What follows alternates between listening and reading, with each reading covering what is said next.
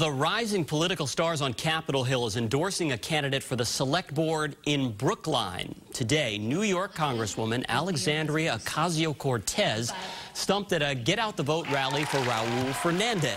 Ocasio-Cortez is a 2011 graduate of Boston University, where Fernandez is an associate dean.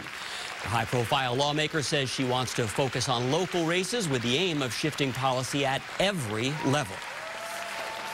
We've met with a lot of 2020, and I don't want to endorse there right now, but I do want to endorse in hyper-local races, because this is how we're going to rebuild our country from the bottom up. This campaign is about reaching out far beyond the frequent voter, far beyond the person that we know comes out to vote every year in May, but those who have not been engaged enough in this town. Fernandez is running against Richard Nangle and Isaac Silberberg for a 3-year term on the Select Board. That election is set for May 7th.